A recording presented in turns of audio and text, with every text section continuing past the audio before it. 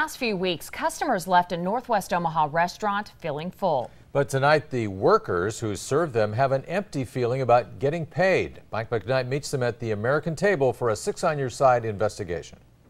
Promised $9 an hour, head waitress Terry Fitzler is tired of waiting on an estimated $1,500 in unpaid wages. There's been days when we put in 12, 14-hour days. And pay?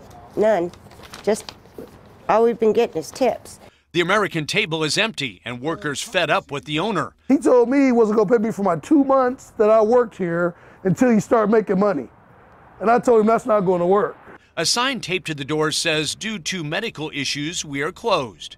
Closing time about 10 days ago, employees say the owner complained of being ill and had to go to the hospital. They say they haven't seen him since. Secretary of State records list an owner employees claim is a silent partner. They say another man with a hard-to-pronounce name, simply called Mike, really operated the restaurant. Six on Your Side tracked down his cell phone number. The mailbox is full. Plumber George Bang says the American Table owner paid about $1,600, but still owes him almost $5,000.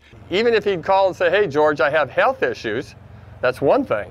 But to not even call or let anybody know. Employees say they checked hospitals, but couldn't find their boss. I'm not buying it at all. Open just a month, the restaurant had been attracting loyal customers. He done closed up already? Chef Mike walks away hungry for an answer why, and when he can expect the wages he's owed. You try to help a person open up a place and they just get you.